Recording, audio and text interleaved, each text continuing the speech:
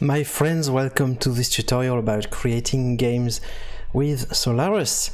Today we will see another example of factorizing the code and programming general behaviors that then you can reuse in your quest without having to repeat any code at all.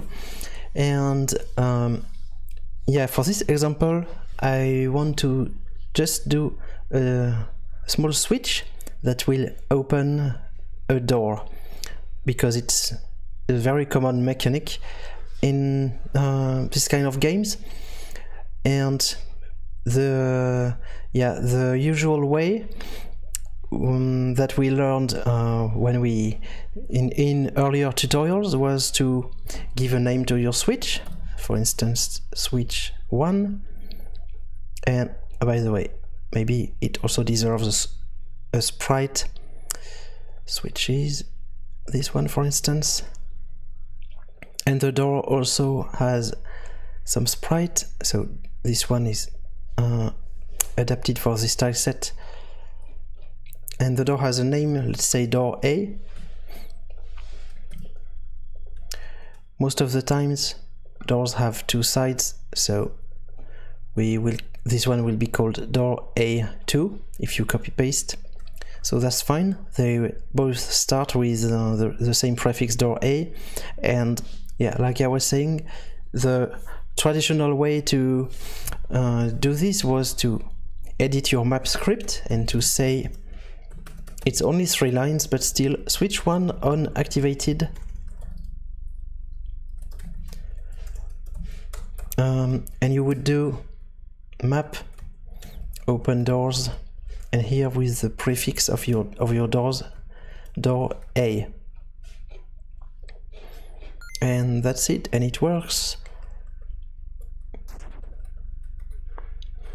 But how nice would it be if you could create some other doors in your map or in your game, and without even having to repeat these 3 lines?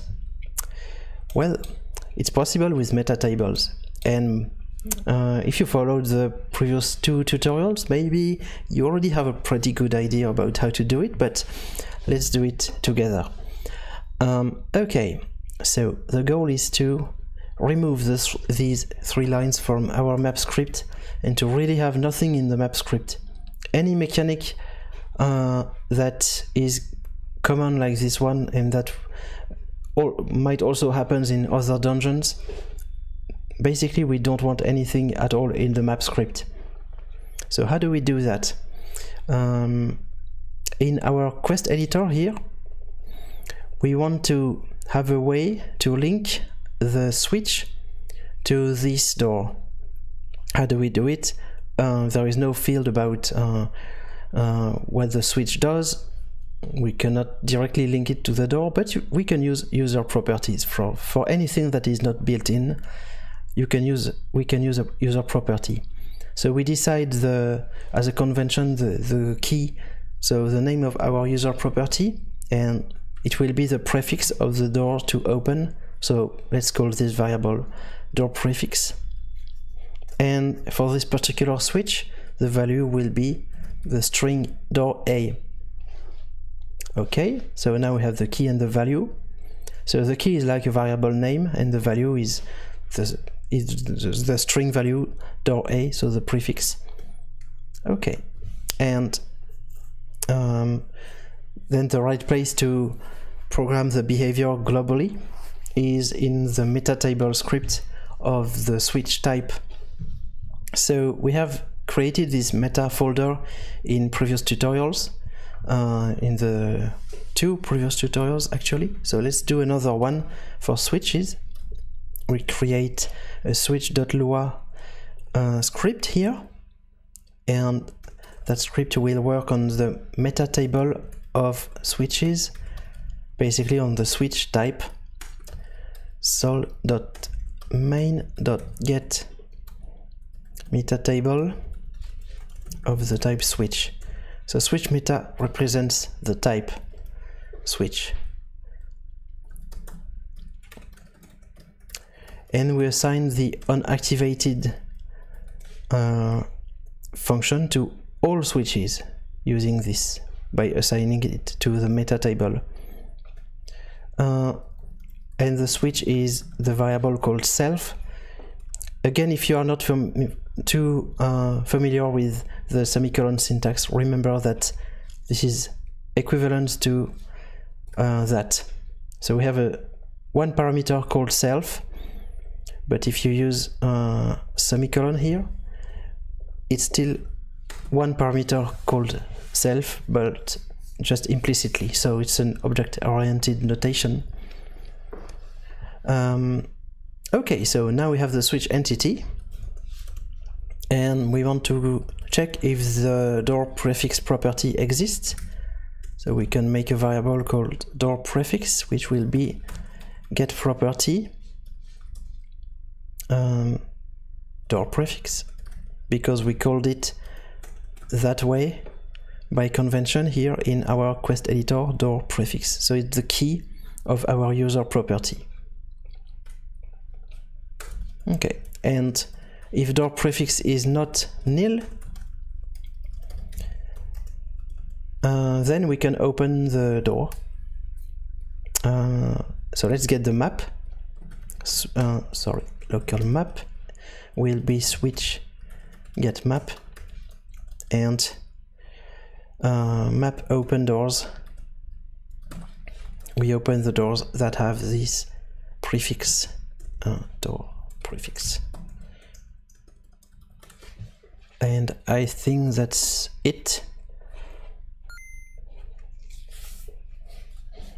So okay, we wrote a few lines, but they will work for all doors of the whole game ever. And okay, it didn't work because I forgot to call my code. I forgot to execute this script. So the place where we usually call this kind of script is in features.lua here. So let's require scripts / meta / switch. Okay. Let me show you again the switch script. Cool, it works. And as always, when you create something on the meta table, it will be assigned to all switches of the game, but that doesn't prevent you from overriding unactivated locally for other switch. For instance, if I do a switch called switch 2 here, by the way, this one no longer needs any name. I can remove the name. Okay, switch 2, let's say, okay, without prefix. This one, let's say it does something else, it creates a treasure chest or anything. It's something unrelated to doors, let's say. Then this one, maybe it will have, sorry, I copy pasted the switch entity format, but switch to unactivated will be anything. Let's just play a sound just for testing, like we did for sensors previously in previous tutorials. Play sound treasure. Just to check that for this switch, the unactivated is called instead of the one from the meta table. Yep, I heard the sound. The door still opens. Cool. So what we define here overrides what is defined on the meta table. So individual instances always have the priority. I already explained that, but I think it's important to repeat and to understand. Okay, cool. One detail with doors, sometimes they are saved and we can easily save them from the quest editor. Let's say we save this one in some variable called dungeon1 door A.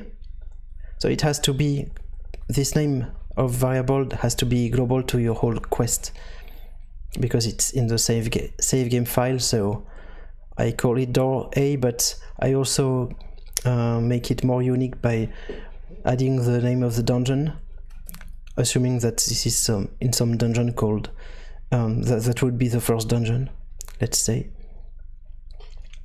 So I save both entities with the same, both door entities with the same save game variable. And here we will have a little problem with our switch. But the good thing, oops, sorry. This teletransporter is linked to the wrong place. It should be here, outside castle, from castle. Okay. The good thing is that when you identify this kind of bug, I go out, I come back, and the switch appears as not activated yet again. So when you identify this kind of bug, the good news is that your code is not duplicated, it's only here. Even if you already had like 10 doors and switches in your game, you only have to fix it at one place and not at 10 places. Because yeah, our code is already reusable, so let's create another door actually before fixing the bug. Let's create a door called well, I can just copy paste this one, but door B, oops, door B saved in a, well, maybe this one, okay, saved in door in this variable. We could also decide to not save it, but let's say we save it in this variable called door B. Okay, this one is called door B, and this one is called door B2. By the way, you can check the names of entities in the status bar here when you hover the mouse on your entities. So door B, door B2, and if I do another switch, that will be linked to door B. So great, we didn't have to duplicate any code, we just created everything from the editor for our second door, and yeah, it works. But now let's fix our little bug that we saw, the fact that, well, if the door is saved, the switch is not updated. And as you can see, we only have to fix it once. So what we can do is that when we create any switch, when any switch is created, we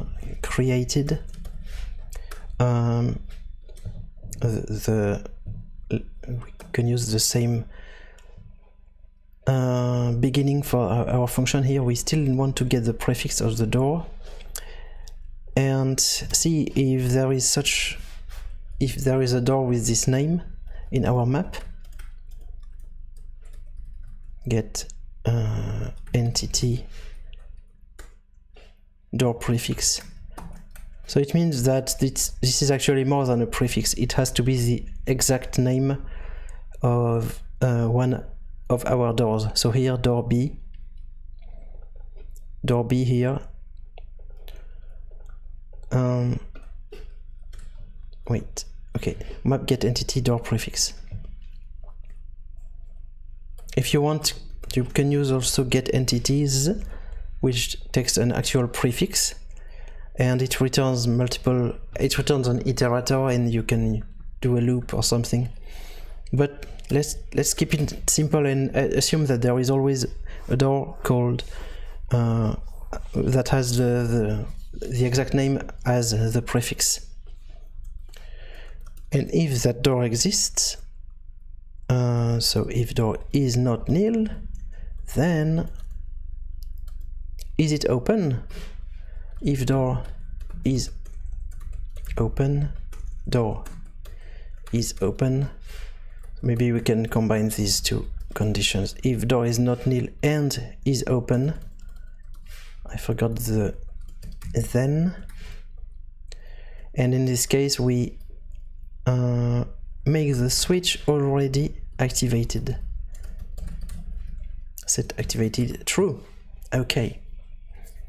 And we just fixed all switches of the whole game, thanks to the fact that we only did the code once using metatables.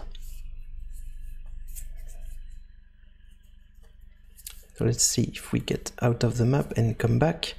Yeah, the switch appears activated and the other one also. So that's working. Maybe you are wondering if there is something about the creation order of entities here, because we are in the uncreated event of the switch. But what happens if the switch is actually created before the doors? Then the door will not exist, but actually it will still work, and we can check it if we put the switch, let's say, to the back. We are ensuring that it will be created before the door. So creation order will be switch first and door later. And if we test this again, so I open the door, go out, come back, and okay, it works. My switch is indeed already activated. And the reason is that actually uncreated events are called after all entities of the map already exist. So the engine actually creates all entities, and then it calls all uncreated events for all these entities. So it works. You don't have to worry about creation order. Phew. What a relief. Okay, so this was a simple example of common mechanic that you can reuse in a lot of places, and now you no longer have to duplicate code whenever you create a door linked to a switch. And in your project I would recommend to do that for all such common mechanics. So there are probably a lot of ways to open a door in your games, but it's always the same that are coming back usually. Maybe a door that can be opened with a switch, or by pushing a block somewhere, or by killing all enemies. And if you put everything in the metatable scripts here, then your map script become completely empty, except if you have something very, very specific to one entity. But yeah, it really allows you to create your map just much faster, because you already have the mechanics in place. Okay, I hope you are convinced.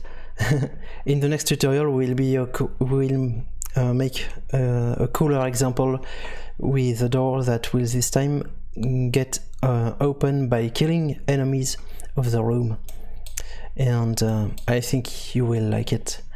So thank you very much, and that's all for now. Bye.